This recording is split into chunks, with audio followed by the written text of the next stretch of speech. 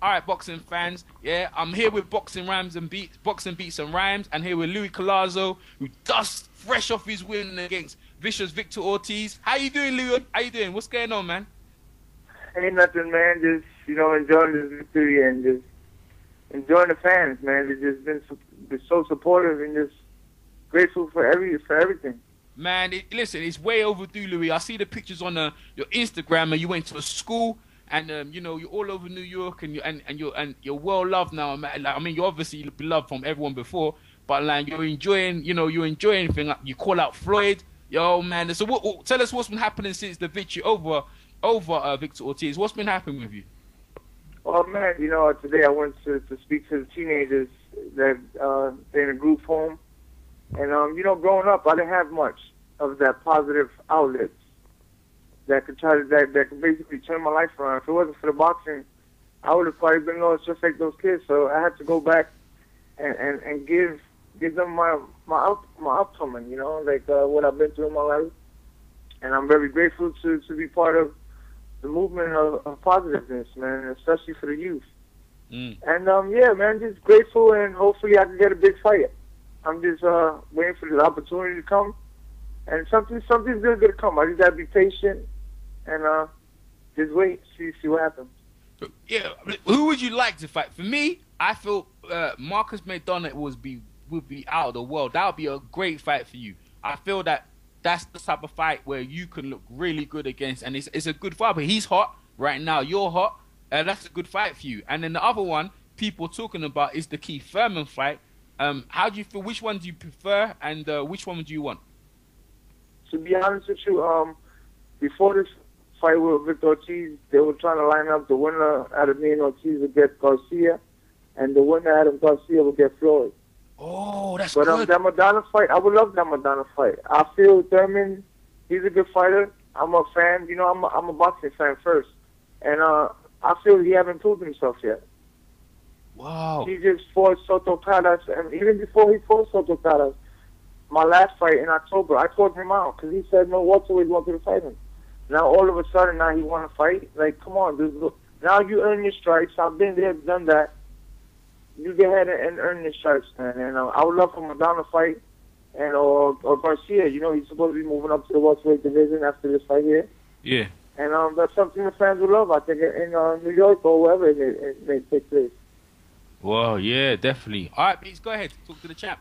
Yeah, man. Like, I predicted you to win in style and win easy. I predicted, I watched the styles and I just imagined how, like, your defensive skills and, just your poise and composure. Was you as confident as I was? Going into the fight, I was so confident, man. And it's crazy because a lot of people counted me out before they even counted me in. And I just took that and ran with it, man. That was just more of I was motivated, but that just escalated my motivation to take it to another level, Yeah. And I'm just blessed, man. And God is with me. Before I went through my struggles, but you know what? It wasn't my time before, but I believe now is my time. Yeah. And I'm going to make the most of it. I'm just going to keep giving all the glory to God, man, because if it wasn't for him, I wouldn't be here today. Yeah, it's like in the first round, right? I see you was using some shell defense and stuff like that, and you was being elusive. In the second round, you decided, okay, I'm going to stand right in front of you. Did you feel that he was a bit taken back by that? Because he's got a lot of power, and I thought you was taking a bit of a gamble standing right in front of him. Was he a bit, you think he was shocked at that? To be honest, the first round, I wanted to feel him out a little bit, but he caught me with I think it was the second round, he caught me with a left hand that just got my attention. I was like, you know what? Now it's on. Let me sit down and make things happen, because watching the tapes, I knew he would wind up with the hook. And I knew me and him, we both southpaws, so we're going to be throwing the same shot. So I knew if we get to the exchange and he throws his left, I throw my left, I know the hook is coming automatically. So I just had to get there before he did, and then that's exactly what happened. He opened up like I knew he was, and I just threw a nice short hook, and man. Wow. Hey, but he looked like, we talked to you before, you aimed straight, that hit straight on his jaw. He looked like he was in severe pain. It looked like his knees bended over. That was that one punch putting him down, man. It's all over the thing. I mean, you're talking about your fight was on basically. There's nothing going on. It was on a Thursday, you know, before the Super Bowl. You know, mainstream TV. Well, why was exposure? You calling out Floyd? Everyone's talking about you're the hottest guy right now, man. You're enjoying it right now, right? Absolutely, man. I just want to get the boxing fans what they deserve, the exciting fights. I'm the type of person, I just want to give them the fight because they're paying for it. They're paying for it, so why not give it to them? Yeah, definitely, man. Yeah. What I wanted to ask you see, there's a lot of talk about boxers ducking each other. I want to go back to you in Thurman's position. Now, in boxing, it's not really ducking. I don't know if you agree with this. Last year, you sort of needed Thurman to prove, because he hasn't proven, you didn't think he proved himself. You wanted to expose him. But right now, you had a high-profile win, and he needs you. So it's not ducking. It's the tables have turned a little now. Everyone's talking about Louis Collazo. I think they're just upset because now I became, be Victor Ortiz, and now I'm trying to get the big names. That's right. But they can't be upset. I've been paid my dues before this. I just been out of the limelight because I couldn't get no big fights. Nobody wanted to fight me because I was a high risk, low reward. It's not my fault. But now they gave me that opportunity with Victor Ortiz. I came through in a crazy fashion, and now they're just trying to, I don't know, they're just taking little bites here and there, but I'm not getting upset. That's part of the game, and sometimes you got to talk, I guess, to get some fights. Yeah. Louis, I'm so happy for you, man. It's about time, people get to see the real talent because, the cream always rise to the top, Louis. And I predict, I don't care, anyone listening to this right now, the Louis Collazo will be any of them names put out there. A Floyd will be a very competitive fight. Yep. People might think, Louis is going to be easy shot. Louis is probably the most hardest guy. Floyd, that's why Louis didn't put Louis on his thing. He said he wants to pick up between Amir Khan and Marcus Maidana. Right. You don't want no trouble with Louis right now. But they can't avoid you right now, Louis. So, like you said, it's going to be your time. Like the Danny Garcia will be a wicked fight. How about that fight in Puerto Rico? Would you love to fight that fight in Puerto Rico? Let me say, March 15th, I know he's fighting in Puerto Rico. I'll be there watching him. Oh, okay. Let me tell you, that'd be a crazy fight, either Puerto Rico or New York. Yeah. Because there's so many Puerto Ricans in New York. I'm from New York. He's from Philly. He's bringing all his Philly. He's a Philly Rican. I'm a New Yorican. Hey, man, we sell that out probably in one day, man. It'd be something tremendous. Yankee Stadium, bro. Yeah. You don't have to go to you don't even go to Brooklyn, man. You can go to the state. Wow. You should think that's what it is, dude. That's massive. Hey, we could make this viral. Be sick. Yeah, Yankee Stadium. Look, man, Yankee Stadium man. I think you guys will sell it out, man. If that's where it is, because like you said, you go over there, and especially how after the fight, if Danny's fight, because I think Danny should get through.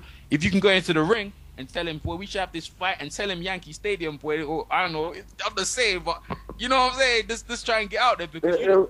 Let me say, we do it for the Puerto Rican Day Parade. Yeah. Oh, that'll be good as well. Yeah. Oh, that'd be excellent, man. Big, man. That'll be big. And the thing is, you know what? I don't care anyone listening. That will be all these with Louis is a very competitive fight. You know what I mean? Danny's done a lot, but he struggled with Eric Morales and all them guys there. But Louis is a whole different ball game, man. And it's your time zone. Oh, that's an ultra competitive fight. Yeah, man. Louis got mad skills, man. Mad skills. Like these guys need to know, man. You know what? Like you said, maybe them things happened before. You got your championship very early, and you got taken away from you. But people need to know you're a former world champion who basically got robbed by Ricky Hatton, and now the cream's right to the top, and it's Louis Collazo. It's Louis Collazo's time right now, man. So, yeah. Louis, it looked like when you won the fight, you had the fight won. Your entourage tried to rush towards you, and you stopped them, and you went to your knees. It looked very emotional, man. What was going through your head at the time there? Yeah, oh man. Going into the fight, I knew God was with me, man. The whole from the weigh-in to the way I was just walking, I was at peace. I didn't, to be honest, when I went into the ring, I didn't even feel like I was fighting. That's how calm and peaceful I was. I was just so happy to be there, and just to see all the outcome of all the fans that came out to support. It was just amazing. Like I can't even explain it. That's how I was emotional from jump. From once I came out, I was just emotional. I was an emotional wreck. But you know what, man? It turned out to be a beautiful night, and I hope everybody enjoyed as much as I did. Beautiful performance, man. What was the training camp like? You must have, it looked like you had a banger of a training camp there. Oh yeah, you know, I bring some. We have some local guys here. We bring some guys from Philadelphia, from upstate New York, Rochester.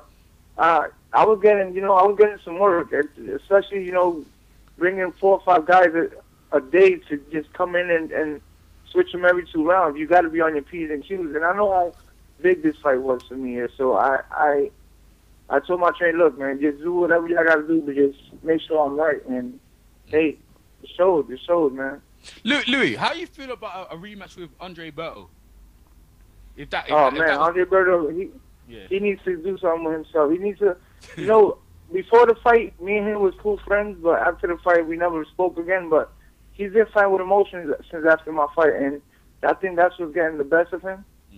He needs to go back to his old self and just regroup and stop fighting with emotions, because he's been getting the best out of him, and he ain't performing the way he was before. Yeah, I think you need to teach him how to use the shell a bit better as well.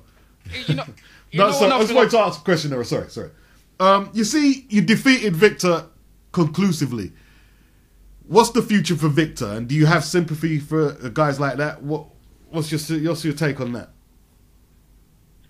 You know, right after the fight, Victor said he's gonna retire again. So I don't know what he's trying to do, but he's still young, man. He's 20? So he just turned 27.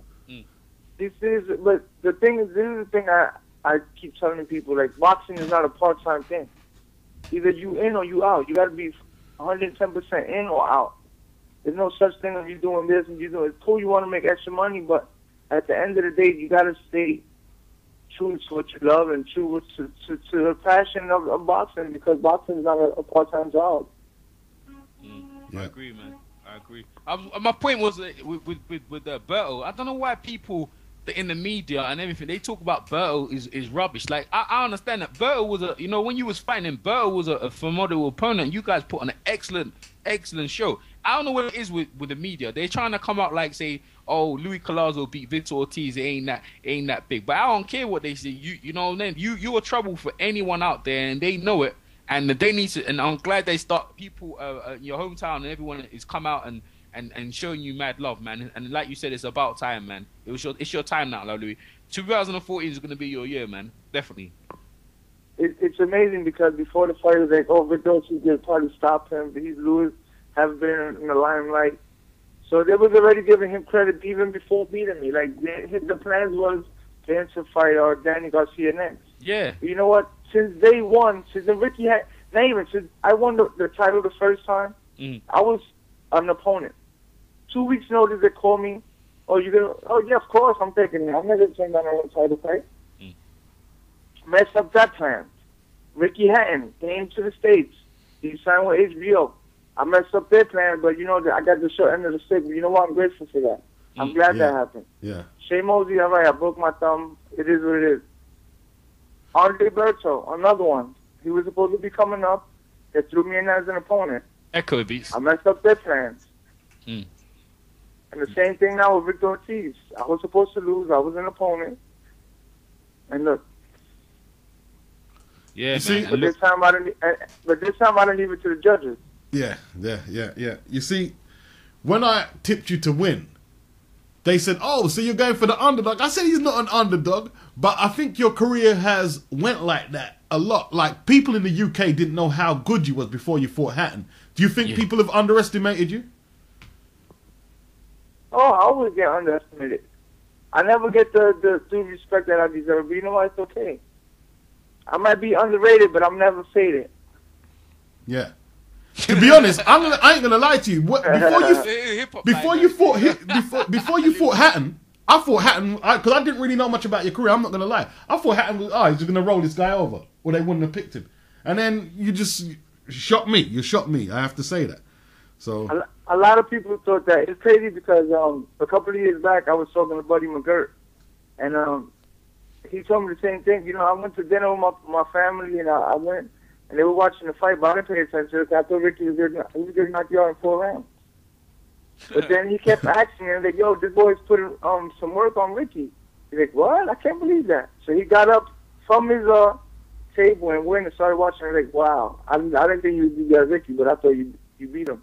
Yeah, that's right. You did. You did beat him. You did beat him. I've been saying it for the longest. You know, you beat him, and you was too strong for him, and you set the blueprint for Shevchenko and to beat him, because what happened is that when he fought you and he lost, even though he got the decision, he went back down to his weight class again. Then he came up again against Floyd, got knocked out, and then obviously later years, about a year ago, then he went against Shevchenko at welterweight, where you beat him last, and he was too weak for it, and then he got knocked out and stopped. So you know what I'm trying to say? It's a shame that you didn't stop him. You know, that would have been, that would have been nice, but it is what it is right now, and it's your time right now, and you know, we deal with the future, and the past is the past right now. And, you know, we appreciate you giving us your time, Louis, you know, because you're a very busy guy. I thought that's cool. Yeah. You know, that's Can I just get one more question in?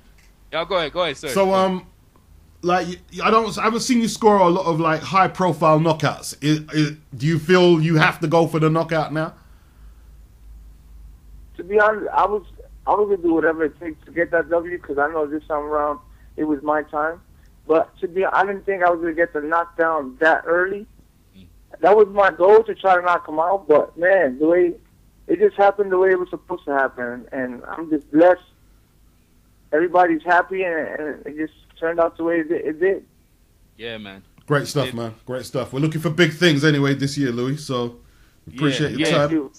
Hey, Louis, man, we're going to talk to you soon, man. Hey, enjoy your celebration, and we'll catch you up on it on your next announcement for your next fight. Golden Boy doing all right for you, Louis, so this is a good year for you, man. Thanks for your time, Louis. Thank you. Call me anytime, brother. All right, man. Take care, champ. Bye. All right. Bye-bye.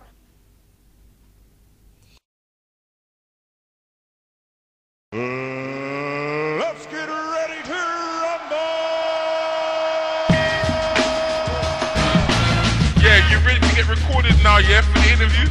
Yes, man. Come on, man. Stop playing, man. I'm ready. I'm ready to fight. Is there anything you want to tell the public out there? I am the greatest! Right, left, you're toothless, and then you say, God damn it. You got knocked the fuck out, man! Get knocked out, damn. Word is born, I'ma smoke 'em, yo, don't make no move. I treat it like boxing, stick and move, nigga. Left, right, and he was out for the night. You know we need that trademark bark before you depart from our company, man. You know what I mean? Can we get the bark again? We're gonna need that bark. You know what I mean? Oh, man. Jesus for life, fellas. Dog is coming. I don't care if he knocked me down, I was ready to go with him. Whatever you wanted to do, I was gonna match him. All the way, mate, all the way. Now you might start believing in the Dark Destroyer. Shout out boxing when I heard you on the radio. I just don't know. Boxing beats and rhymes, boxing beats and rhymes. I got knowledge, and motherfuckers lacking. I don't know if you want to answer. Possible Manny Pacquiao fight with Floyd Mayweather. How you feel about that? Well, basically, I mean, it's a fight that still has a potential to happen. I'm Sonny Liston, I'm Jack Dempsey. There's no one like me. I'm from their claw. There's no one that can match me. Boxing beats and rhymes, boxing beats and rhymes, boxing beats and rhymes, boxing beats and rhymes.